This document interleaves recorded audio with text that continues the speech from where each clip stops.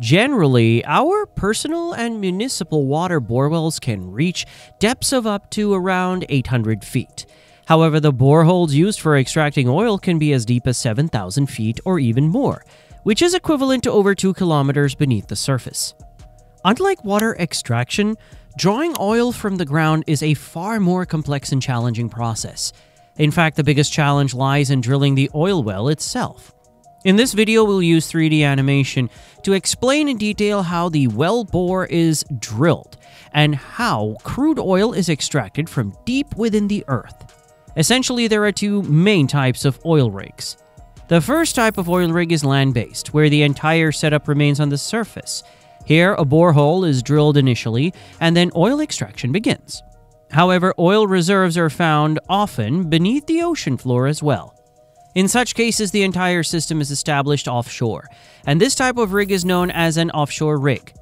The biggest challenge arises right at the beginning. How do you identify oil reserves buried 2 to 3 kilometers beneath the earth? This process is extremely costly and time-consuming. It starts with geological surveys, where samples of rocks and soil are collected, and the surface structure is carefully studied. Sometimes the earth itself gives natural signals indicating the presence of oil reserves. For example, in certain locations, natural gas seeps out of the ground. Scientists then examine whether this gas contains hydrocarbon indicators, such as methane or ethane. In addition, advanced satellite imagery is used to observe sudden changes in surface temperature across different regions, which can also hint at possible oil deposits below. From these initial studies, we only get an approximate idea of the geographical area where oil reserves might exist.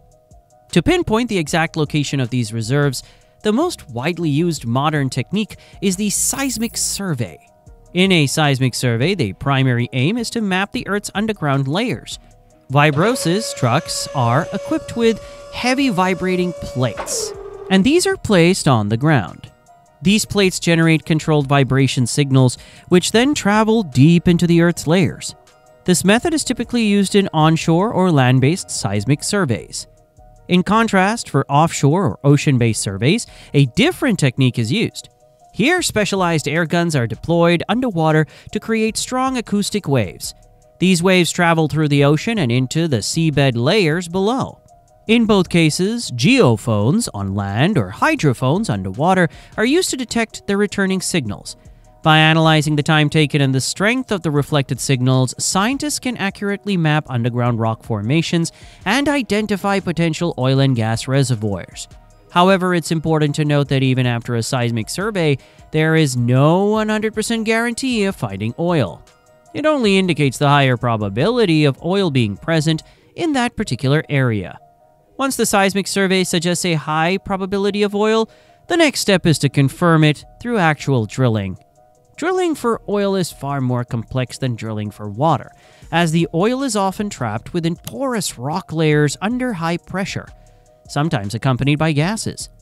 When the drill bit penetrates the strong cap rock and enters the oil-bearing formation, there is a high significant risk that oil and gases may surge upwards under high pressure, potentially causing a blowout. To prevent such incidents, the drilling process is conducted in a highly controlled and safe manner.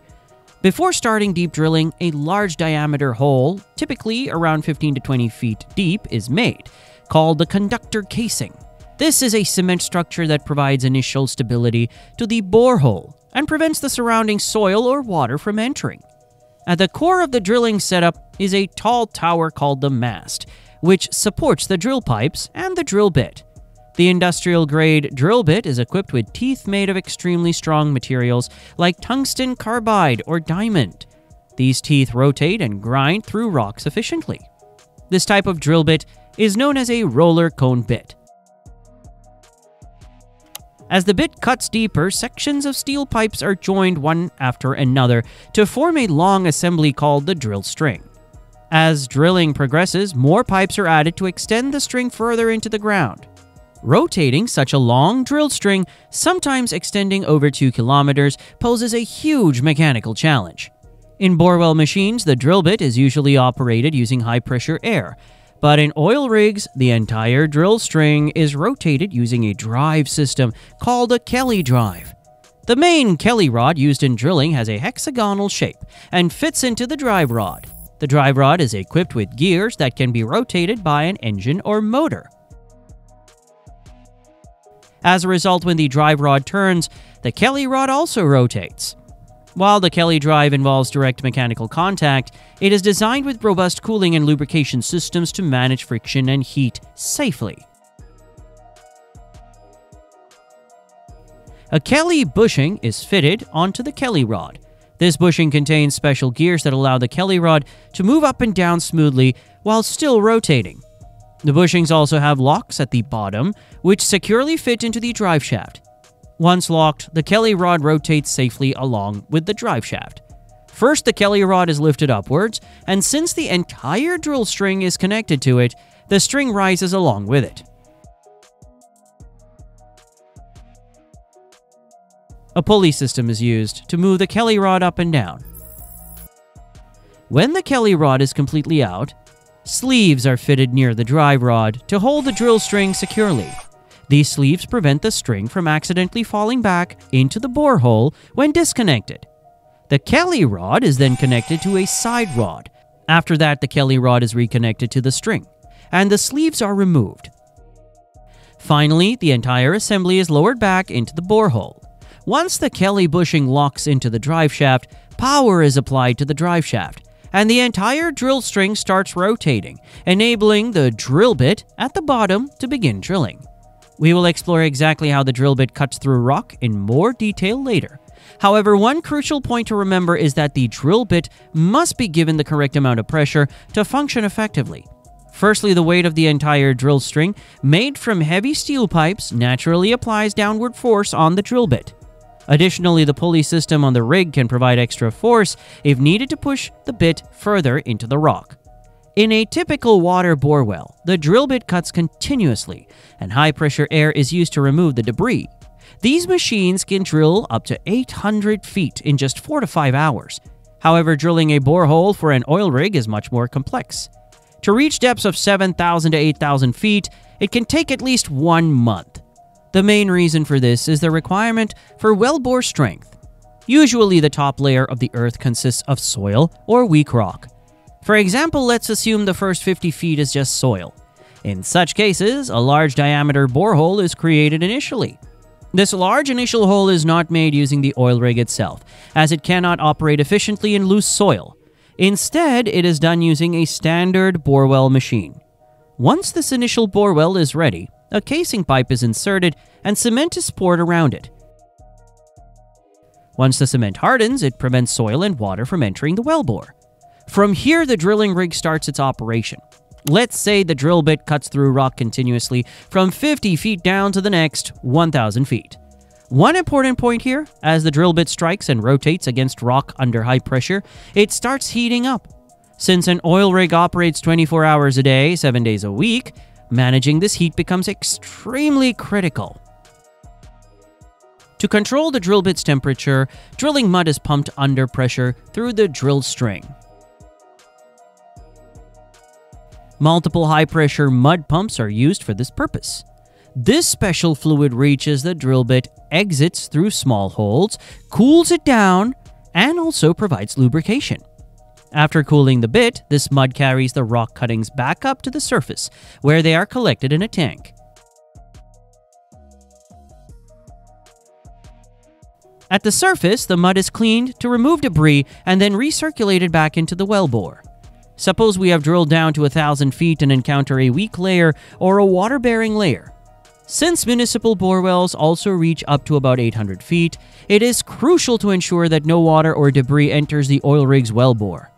At this point, the drill bit is withdrawn and a steel casing is inserted. This casing is a cylindrical pipe, and a small gap is intentionally left between the casing and the borehole wall. This is called the annulus. It's important to note that the entire wellbore is still filled with drilling mud, which also needs to be managed properly. The front end of the casing has a float shoe that prevents mud from entering the casing and helps direct cement into the annulus gap. First, mud is pumped through the casing, which carries debris from the bore and pushes it out through the annulus, effectively cleaning the borehole. Next, a bottom plug is inserted into the casing and cement slurry is pumped in behind it, pushing the bottom plug downwards. The bottom plug serves two purposes. It cleans the inside of the casing to prevent cement slurry from mixing with mud, and it forces mud out through the annulus. When the bottom plug reaches the bottom of the casing, it locks in place, allowing cement slurry to flow into the annulus. Once the cement is filled, a top plug is inserted into the casing and pushed down using drilling mud. This top plug cleans out the remaining cement inside the casing and pushes it into the annulus. Finally, the top plug sits on top of the bottom plug, locking it securely and preventing the cement from flowing back into the casing. At this point, the annulus is filled with cement, and the inside of the casing contains drilling mud. The presence of drilling mud is not a problem, as it is essential for the drilling process. The cement is then left to set and harden for about 24 hours. Once it is set, drilling resumes, and the bottom and top plugs are drilled through to continue further. In this way, the well bore of an oil rig is protected using casings and cement layers.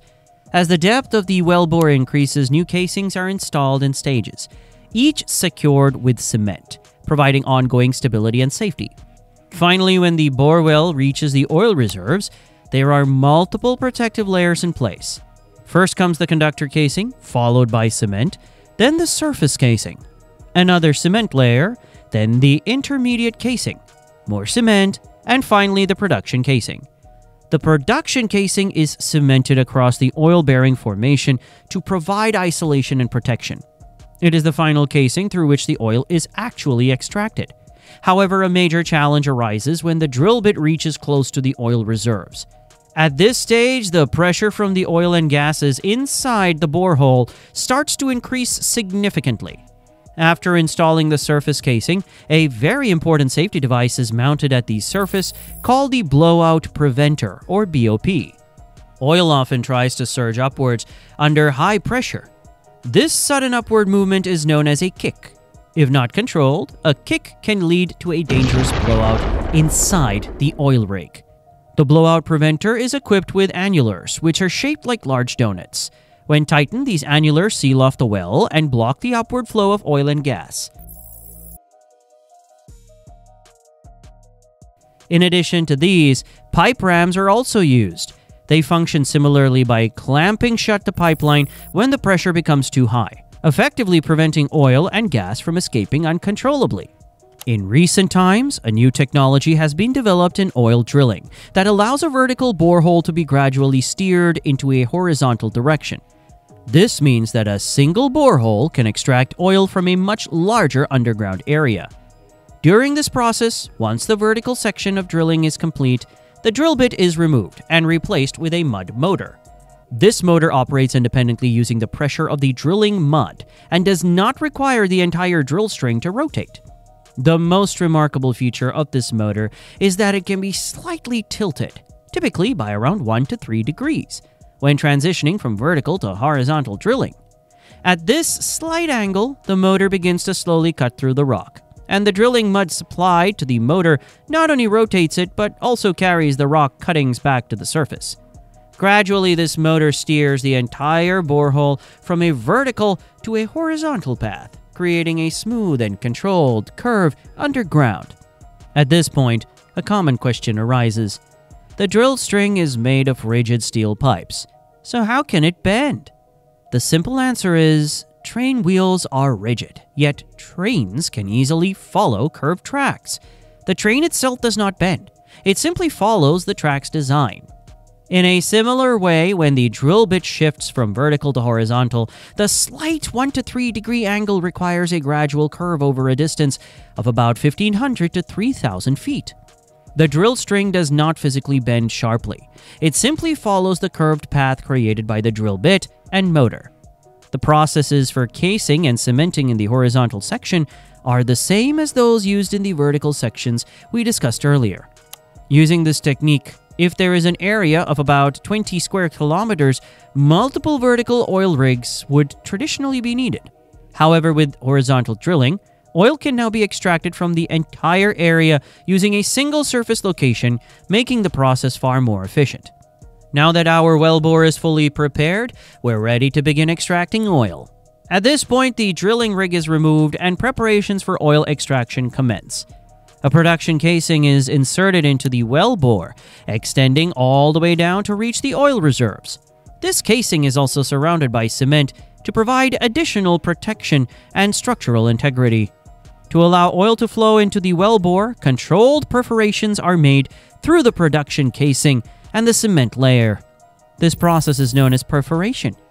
For this purpose, a perforation gun is lowered inside the casing. This gun is equipped with multiple small explosive charges.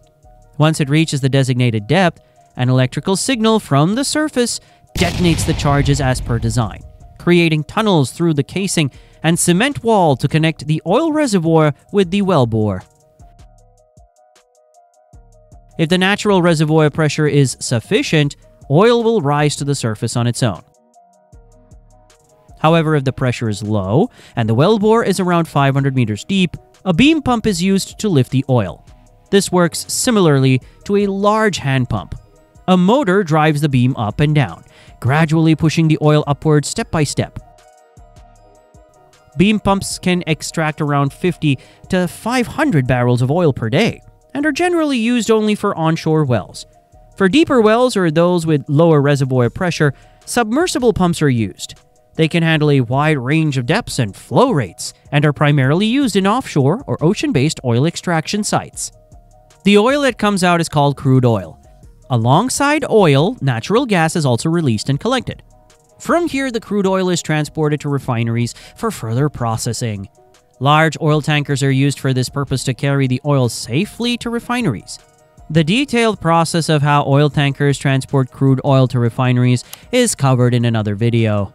Thank you so much for watching. I hope this video has helped you clearly understand the fascinating and complex process of oil extraction, from drilling the wellbore to finally bringing crude oil to the surface. If you enjoyed this explanation, please consider subscribing and turning on notifications. Thank you again for your support, and I'll see you in the next video. Cheers!